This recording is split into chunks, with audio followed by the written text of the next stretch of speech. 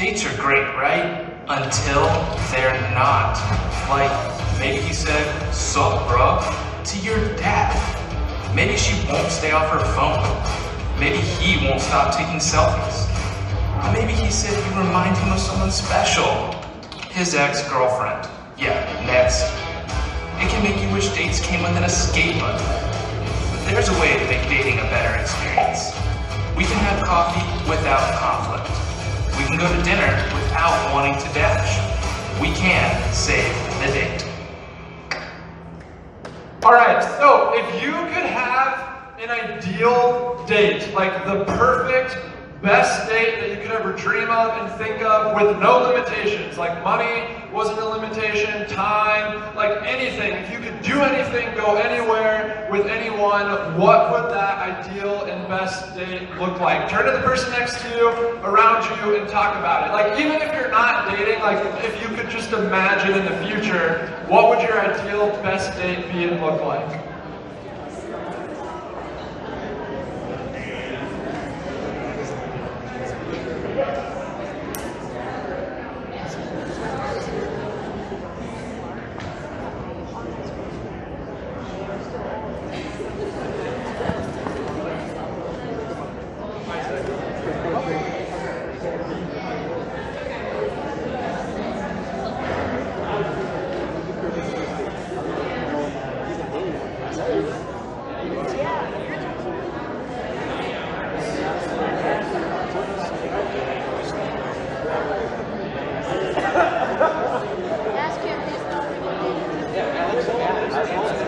So are you.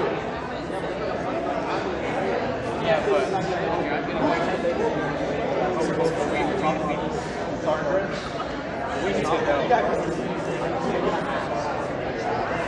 to know. But we need to know so we can know. Those are perfect. Hockey.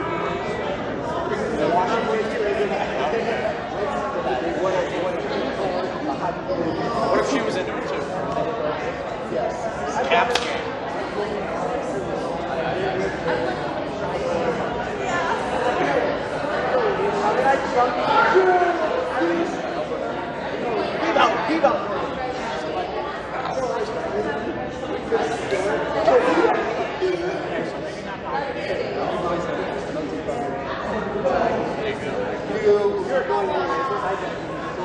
Where are we going? Is she going? Alright, so I heard a couple of pretty good examples. It's really fun to think about like the ideal, the best kind of dates that we could possibly be on. But how about now like the really awkward or cringy moments that you've had when it's come to dates? Or like the awkward, cringy moments when it comes to proposals or just like asking people to dances? Like, have you ever been there? I've had a few of those experiences. Listen up. I've had a few of those awkward, cringy moments, and Crystal's given me permission to share about some of these weird dating experiences from my past life. So I'm gonna start with middle school. Way back to middle school, I had a girlfriend, which is weird to say because like when you're dating in middle school, it's way different than when you're dating in high school. Like when I had a girlfriend in middle school, it was like just hanging out in a group of friends all the time and their parents were always around and like we just watched movies as a group. And that was really it. Said hi and gave each other high fives. But then you get to high school and it's like way, way different. So granted, I had a girlfriend in middle school and our first date was a group date with a bunch of friends. We went to our mall in my town called Fremont, Nebraska. And we always joked because our mall was like a hall. Like literally it was just one hallway with a couple of shops. So we called it the Fremont Hall, but it had a movie theater. So we went to a movie with a group of friends to see the best movie that's ever existed, Alvin and the Chipmunks. I tell you. So we went to that movie and I'm sitting there, like this is like one of my first girlfriends, and I really wanted to hold her hand. Yeah.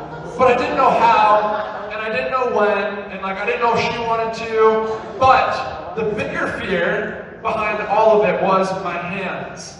And if you know me, you can ask Crystal, they're nasty.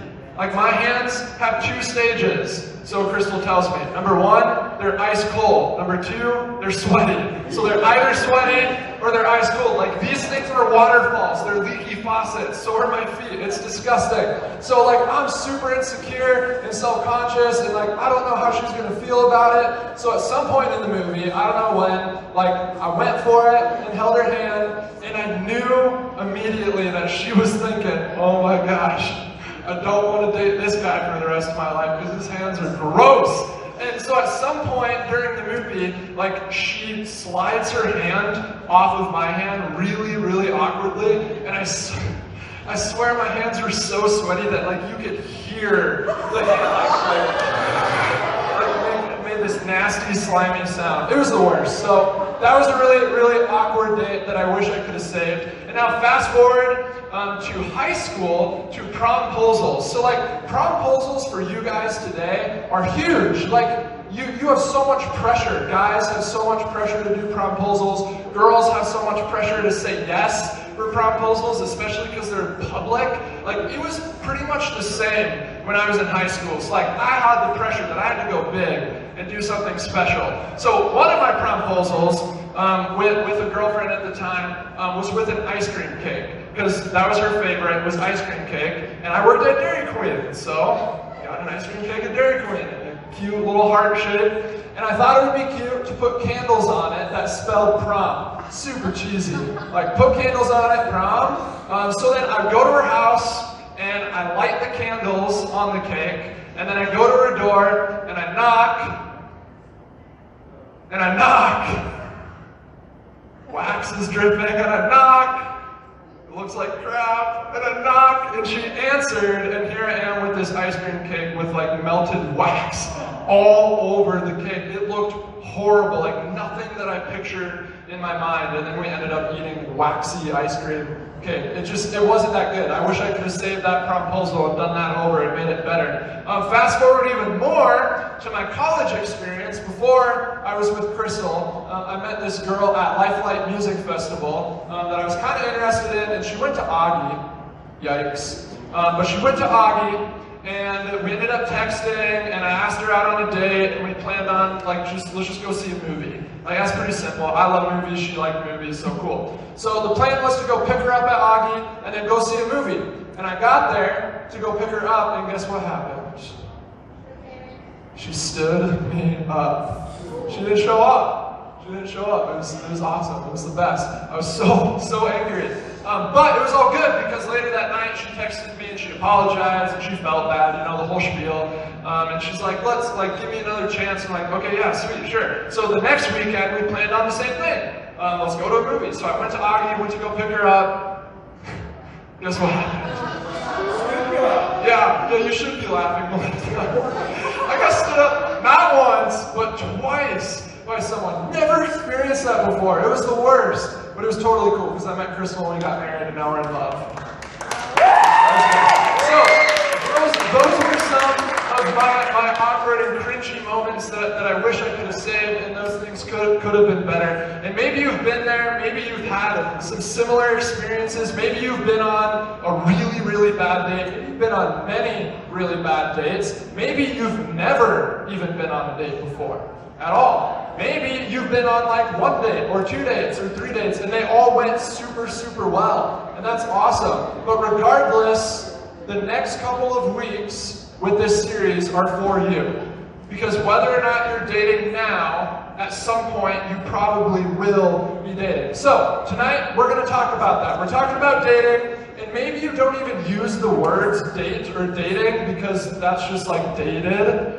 You just don't use that word anymore, because there's like a million ways to categorize all of the relationships that you're in. Like, maybe you're just talking to the person, maybe you're just chilling, you're just snapping, you're just texting, whatever. Maybe you're the person that moved 2 states away and you're just FaceTiming. Like, that's what the relationship is. But to simplify things, we're just gonna say dating. Okay? And then we're gonna define dating. So, this is what we're gonna define dating as meaning. Being in a relationship where the other person means more to you than just being a good friend. So no matter how you define it, you may not really be interested in talking about this subject, especially at church. You may not be interested in it, especially at church, and here's a few reasons why. So maybe you're in a situation that just doesn't need a label. Like, you don't want a label with it. You're both cool with not labeling it. Like, you don't want it to be exclusive, and you just don't really want to put a label on it because you don't want it to get any heavier than what it already is. Maybe you're not even thinking about dating, like at all. Like, it's not even on your radar. Like, you're already in so many sports. Like, you care about your school. You're worried about your GPA so you can get into college. Like, you're taking care of your siblings. There's just so much going on in your life already that you couldn't even imagine adding dating on top of that entire list. Maybe you can't find somebody that you're interested in. Like, your standards are just so high that nobody's meeting them. And you just can't find somebody that you like. Or maybe the opposite, maybe everybody that you're interested in just isn't interested in you. I know how that feels. That was my life, like all through middle school and high school. Every person that I liked and was interested in just wasn't interested in me. Or maybe your parents, your family have just set boundaries in your life, and you're just not allowed to date right now at this point because they want you to mature emotionally and spiritually, and they love you. They're not setting those boundaries to punish you. They love you because they want you to be ready when you do go into that dating experience. So on top of all of this, like, you might be thinking to yourself right now, great, now I get to hear Pastor Ryan talk about dating from a churchy perspective, and he's going to tell me how bad it is. He's going to tell me not to date, and just read my Bible more, just pray more, and then date when you're 35. All right? Just date when you're 35. Maybe that's what you're expecting to hear from me tonight, but that's not what I'm here to do. I promise you. This series is not to encourage you to not date. Like, that's not what we're going to talk about. This series is actually, bear with me, it's actually teaching you to date well. It's going to teach you to date well, to be prepared when that time comes, or if you currently are dating. So no matter where you fall on the dating spectrum, whether you're solidly single or like in a soulmate status right now, odds are you will date at some point. And if you will have a relationship one day, what we're going to talk about tonight will give you the best shot at saving the date and having a good experience and putting Jesus first, putting your faith first and your faith community first in that relationship. So we're going to go to the Bible, and you might be thinking, what? The Bible has stuff to say about this? Yeah, the Bible has a lot to say about a lot of different things with your life, and one of them is dating and sex and relationships. So we're going to go and look at that today. And the book that we're going to look at is a book called Proverbs. How many of you guys have heard of Proverbs before? And I'm not talking like ancient Chinese Proverbs. Yeah, I saw a few hands go down. So this book is called Proverbs, and basically it's all about wisdom. It's about wisdom, which basically means that you're hearing knowledge, that you've received knowledge, but then you do something with it. Like, you take that knowledge and you apply it to your life, into the choices that you make. So this book was written by a guy named Solomon, and he was a king, and God gifted Solomon wisdom, like better wisdom than anyone in the entire world, and he ruled God's people with wisdom. But because he was wise, just because he knew better, didn't mean that he did better.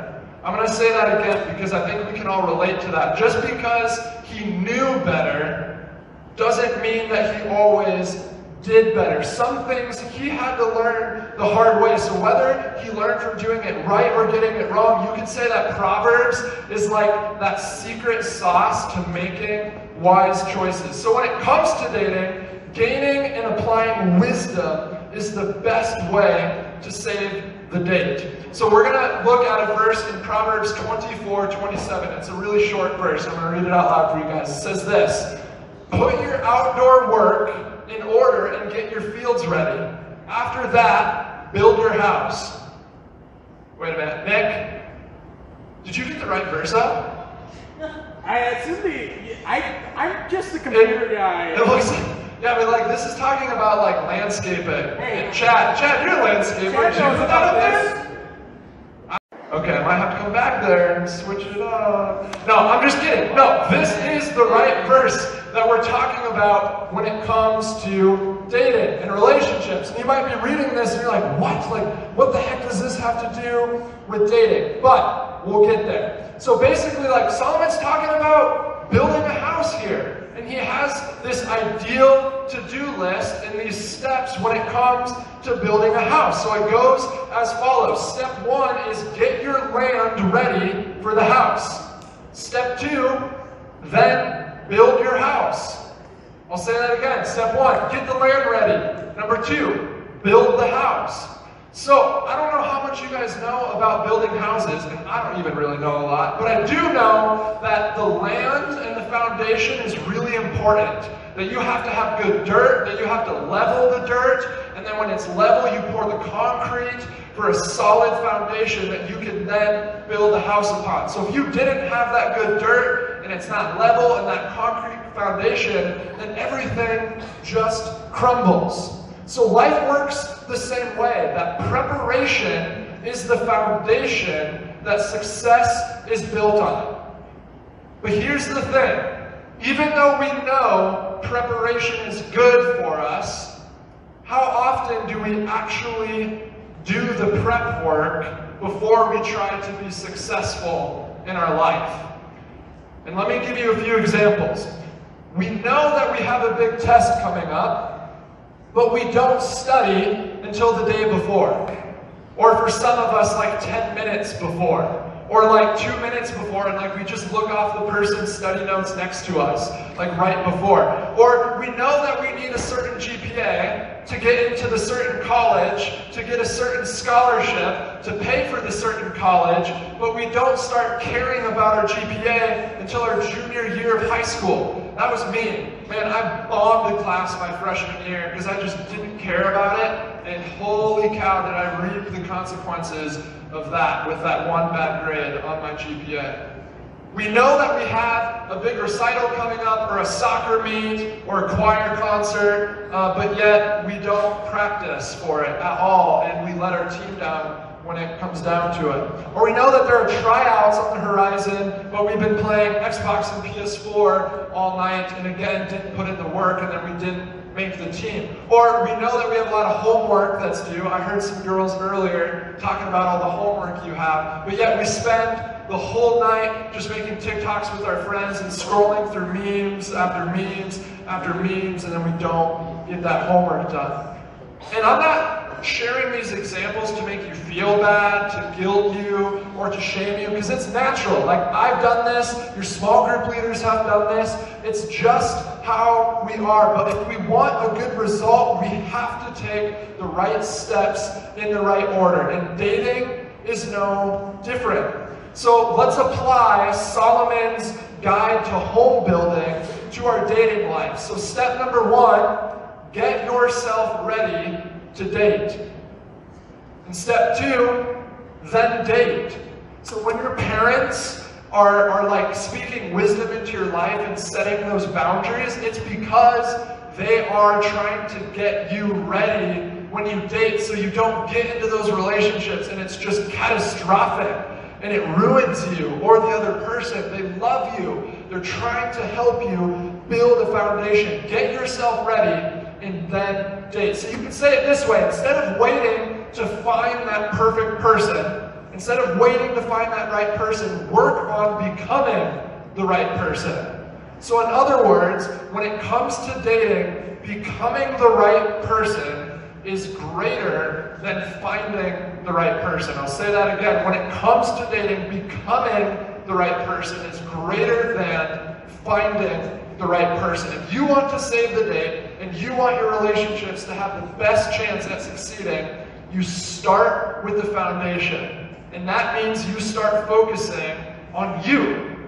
Like, it starts with you, and that doesn't always come naturally to us. I want to look at one more passage tonight in the Bible, and this is going to be far more familiar to you. It's from 1 Corinthians, a book called 1 Corinthians. Paul wrote this book to a church in a city called Corinth, and it's in chapter 13. You've probably heard of this if you've been to a wedding before. If you were at mine and Crystal's wedding, my vows to Crystal were based off of this chapter, and it's all about love. And before I read it, I will tell you that when Paul is talking about love here, he's not just thinking about like dating relationships or those who are married. He's actually just talking about like if you're following Jesus, this is what love looks like. This is how you need to love everybody. So when I read this, I want you to think about that. It's one of the best verses in the Bible. Here it is. Love is patient and kind.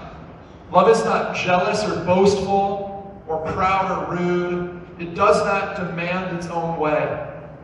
It is not irritable, and it keeps no record of being wronged. It does not rejoice about injustice, but rejoices whenever the truth wins out. Love never gives up, it never loses faith, is always hopeful, and endures through every circumstance.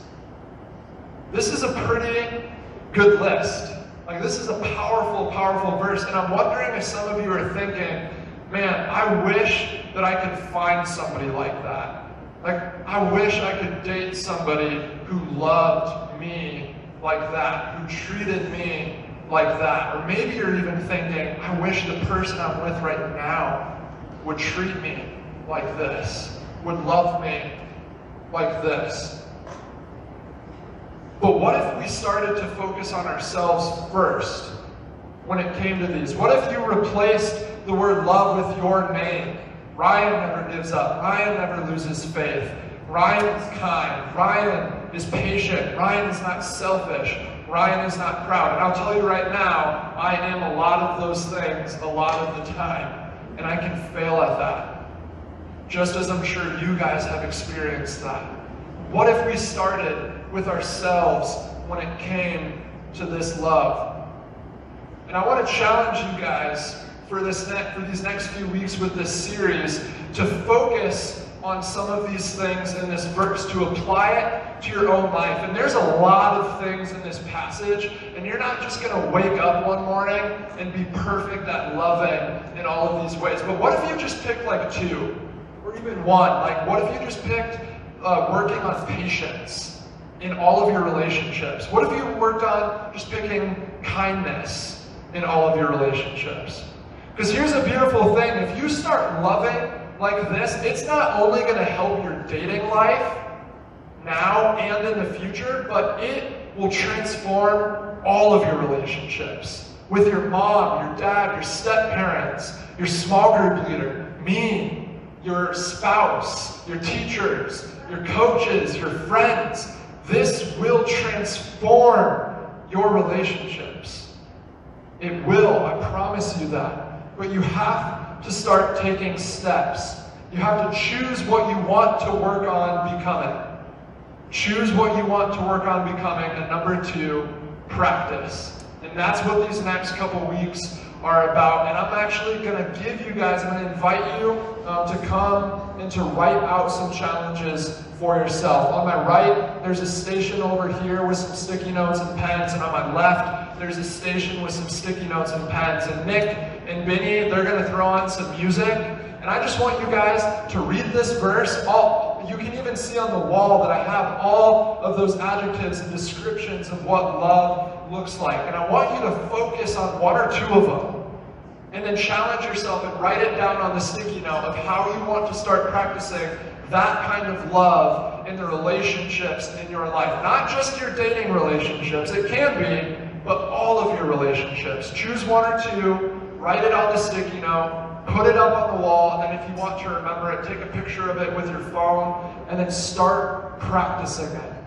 And I promise you, when you put Jesus first and let his love be a reflection in your own life, it will transform your dating relationships and every other relationship in your life. Because focusing on becoming the right person is greater than finding the right person. So they're going to play some music, and whenever you guys feel comfortable, just come up to the sticky notes. We already got Isaac up there. Feel free, if you want to open to 1 Corinthians chapter 13 on the Bible app on your phone, you can. Or whip out an actual Bible, you can do that too. But I'm going to give you guys 5 minutes to challenge yourself with how you can work on becoming and practicing this kind of love in your relationships.